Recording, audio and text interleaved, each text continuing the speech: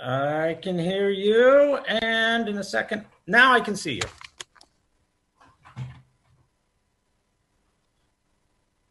you.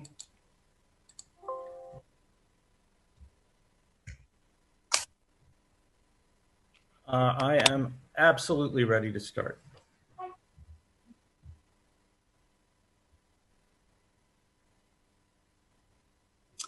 Yes, I guess I don't know if there's a specific proposal that you're reacting to or whether this is just a general kind of think piece, but generally it's about the Wisconsin Constitution's reference to slavery.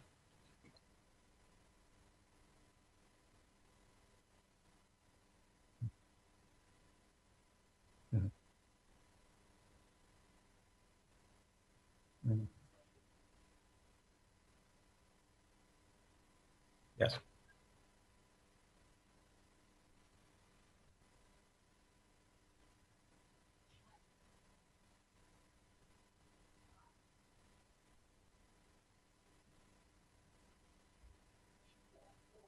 Okay, sure.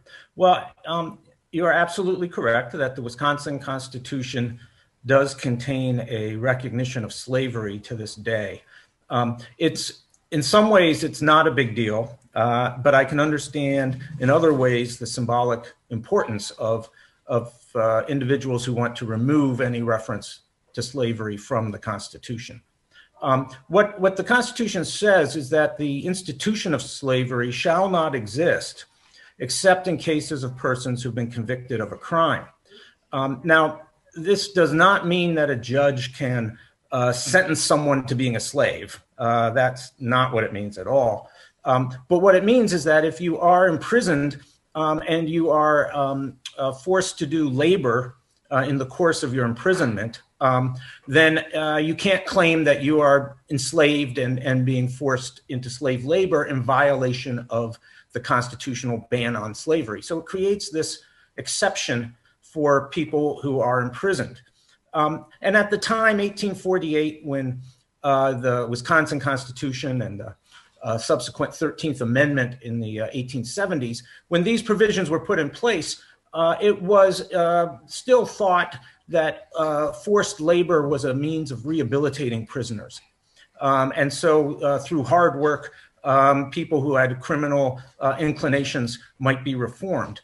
We no longer believe that. And in fact, today, prisoners are often given work opportunities or even sometimes called to engage in labor, but for minimal amounts of money. It's not at no cost, below minimum wage, some minor compensation.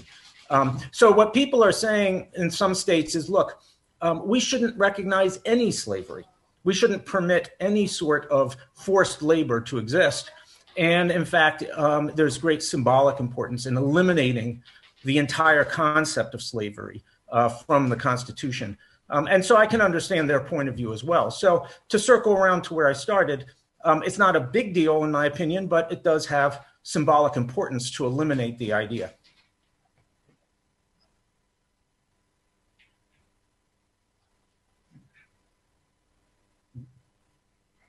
Well, the process for amending our Constitution is straightforward. It's not easy.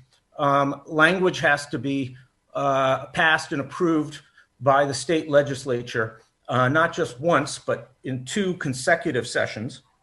And then that language has to be approved by a majority of the population in a vote. And we just amended the Wisconsin Constitution this last spring election when the so-called Marsy's Law, dealing with the rights of victims of crime, was added to the Constitution. So that's an example of the process going forward. And so if you wanted to remove any reference of slavery being permitted, that's what it would require. Language rewriting that provision of the Wisconsin Constitution being passed in two successive state legislative sessions and then being put to a vote of the people and approved by a majority.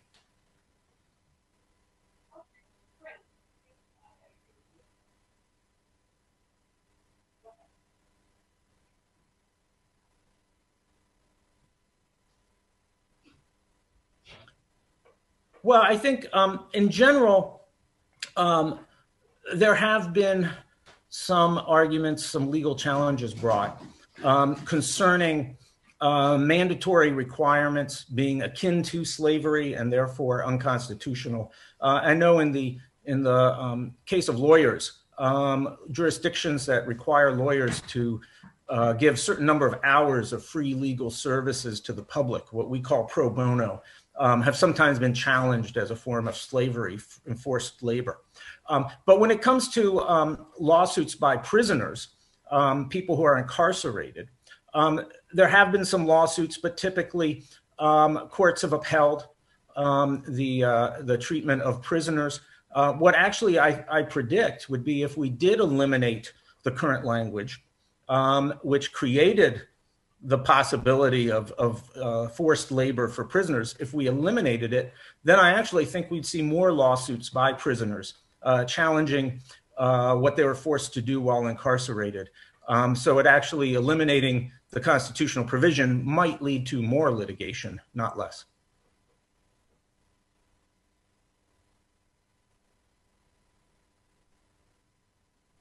Well, the only thing I'll say is that, you know, constitutions, a state constitution or the federal constitution, they are our foundational documents. They really are a statement of the bedrock principles on which a society is founded. And so I really understand the impetus to eliminate any sort of language in that foundational document in Wisconsin that might be construed as accepting or condoning slavery as an institution for anyone. So I understand the symbolic power of wanting to eliminate it. I simply say, in my opinion, seeing your story. Okay, great. You're welcome. Take care. Bye.